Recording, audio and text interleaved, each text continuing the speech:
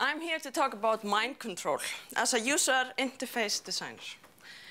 And mind control is interesting because ultimately mind control is about behavior control. And as user interface designer, behavior is the business that we're in. And I want to argue that not only do we have techniques that allow us to control behavior, and not only is it good as a user interface designer to have this technique in your toolbox, but I want to argue that it is our obligation to do so. As you hear, I'm going to be talking about design, first and foremost. But my little niche of design, user interface design, may not be very well known. So I'm just going to start by talking about design in general. And when many people think about design, they think about graphical design.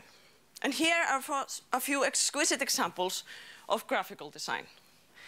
These logos may inspire with you trust, or that you might dislike them, or you may like them. But what they don't require is that you have any input in them. They can stand just as they are without you doing anything except admiring them. Another type of design is industrial design. And the industrial design is all about function. And function is where the user comes in, where people do something with the design. And the design isn't complete unless somebody is actually doing something with this. These objects are very beautiful. They can stand as eye candy. But first and foremost, they were created for somebody to do something with. Another type of design which takes this interaction even further is architecture. Now, this is an exquisite example of architecture. This is the Opera House in Sydney. You recognize it, of course. When the designer made it, he was not only thinking about creating this object that is the building. He was also thinking about how do we fit the orchestra and the stage, and how are the singers going to come on stage and leave? How are the audience going to come in, check their coats, and come into the auditorium? And if nobody would do this, this would probably be the silliest and most impractical warehouse in any harbor in the world. Because the building was not the primary objective. Creating the opera house was the objective. And the opera house is not only the building. And now we're coming closer to this little niche of design that I like to sit on, which is user interface design. User interfaces cannot stand alone. If nobody is using an iPhone, it's not an iPhone. User interface design is all about thinking about how a person with some gadgetry in his hand can do something. And that design is all about thinking about how the human being and the technology come together. So the user interface is that thin line between the user and the technology. And the user interface designer is the person that controls the communication between the two. That's the person that decides beforehand, even when he knows that he's never met this user, he's never going to meet this user, he knows how to set up the interface so that the user will do exactly what he needs to do in order to succeed in what he wanted to do. And the only way a user interface designer can do this is by recognizing that both sides of this equation here are predictable. The technology is, of course, predictable because we designed it. We know what it's supposed to do. But the person is also predictable. Arthur C. Clarke once stated that any sufficiently advanced technology is undistinguishable from magic. And I especially like this statement, because of course it is. When you have a gadget in your hand and you do something and it has an effect, it feels like magic. Because you cannot fathom in any sort of way all the technological details about how this came about. So it should feel like magic. But I want to make a distinction between the Harry Potter kind of magic and the Darren Brown kind of magic. Darren Brown and his colleagues are bound by all sorts of limitations that Harry Potter is not. For example, the laws of physics. So when Darren Brown pulls a rabbit out of a hat, he does so not by conjuring it out of thin air. He does so by careful preparation and by understanding exactly how to play the audience. He knows exactly how people are going to react, and he knows exactly how to make them believe that the rabbit actually sprang out of the hat. And this is why Darren Brown at the outset of every show says, what you're now going to experience is a mixture of showmanship, suggestion, psychology, misdirection, and magic. Now, this is what Darren Brown and his colleagues have come to understand. People are very predictable, and they can play on it. And that's what I'm suggesting we do as well. Because when I say that we are predictable, I'm not saying that we're predictable in the same sort of way that the economist said that the market was predictable because we all behave rationally. Just imagine their surprise when they found out that we didn't. I'm saying we're predictable in the same way that psychology says we're predictable because for the better half of last century, psychology has been studying humans, human behavior, human perception, and they've come to find all sorts of patterns and all sorts of rules that are underlying this. So I'm saying that we are predictable in the same way that this guy is predictable. Not only do we know what he's looking at, we also know that he can't hear a word that she's saying. What he's experiencing is what we call visual dominance, which reminds me. Okay, welcome back, guys.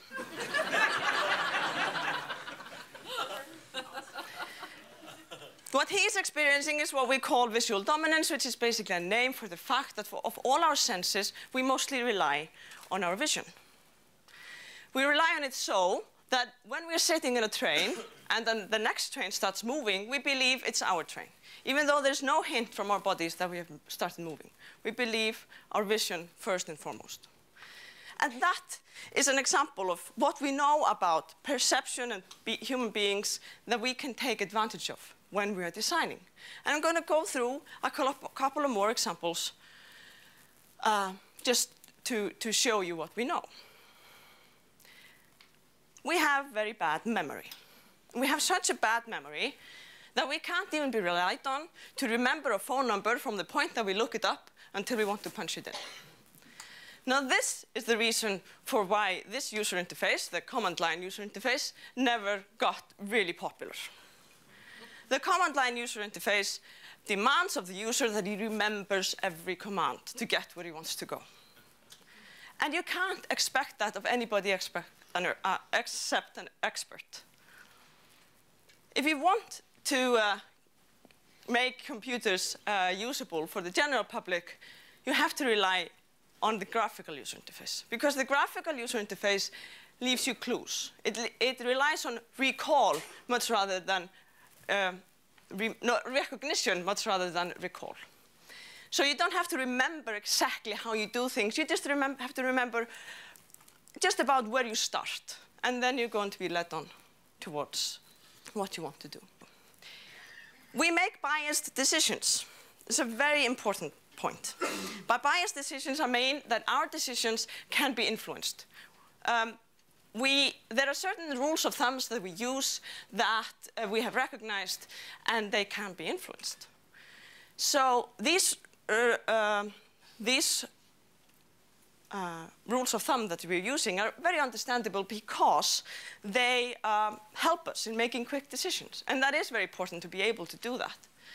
But for this guy, for example, there is only one door.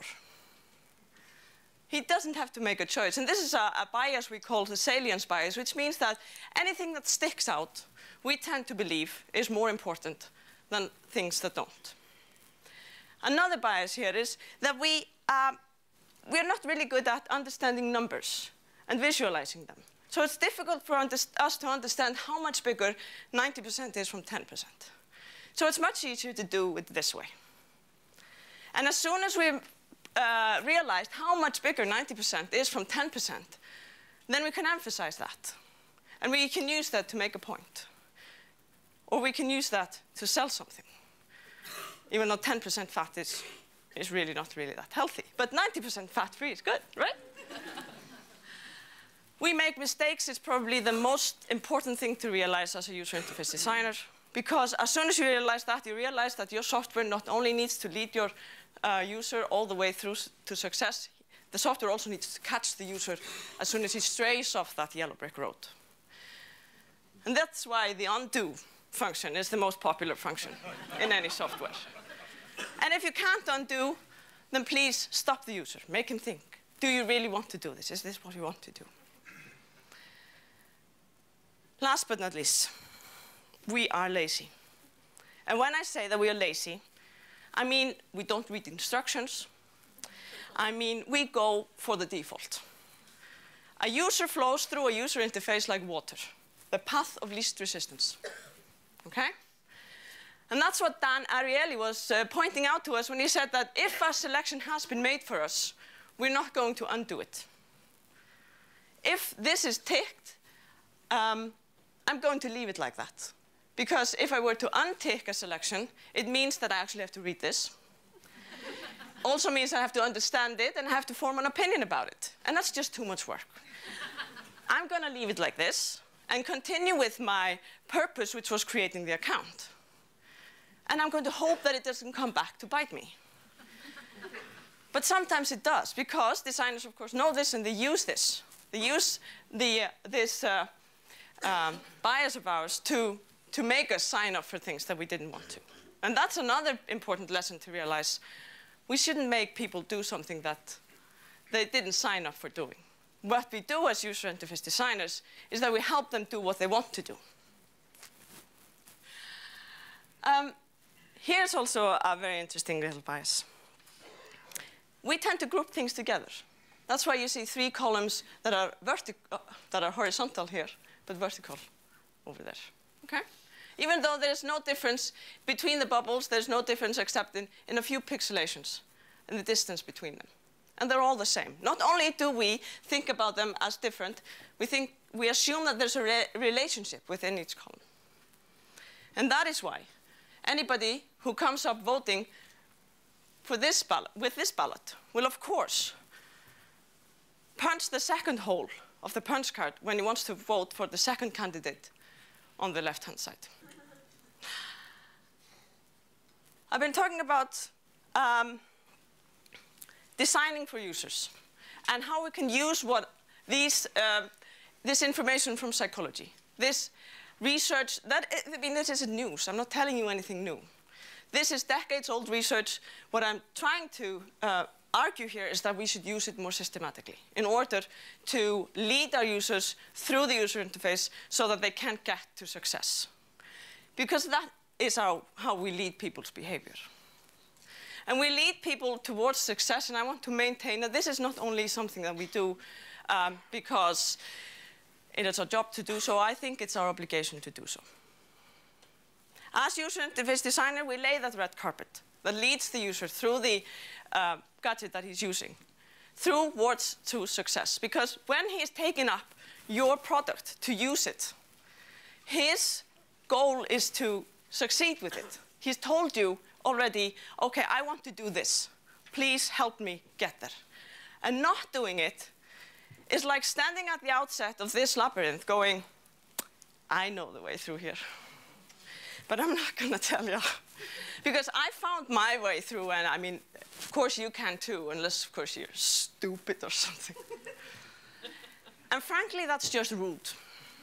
And we've all been lost in this maze, and that doesn't make us feel good. Because the way we feel about ourselves is defined by the way that we make successes and failures in everyday life.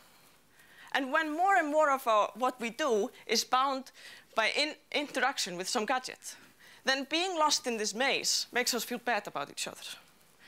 And that's why every year in Finland they hold a mobile phone throwing world championship.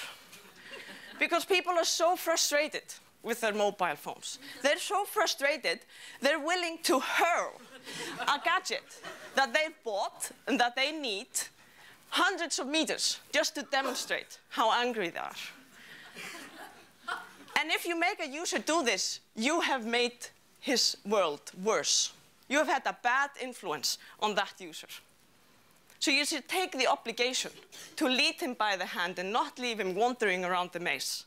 And if you do that, you've created a better world.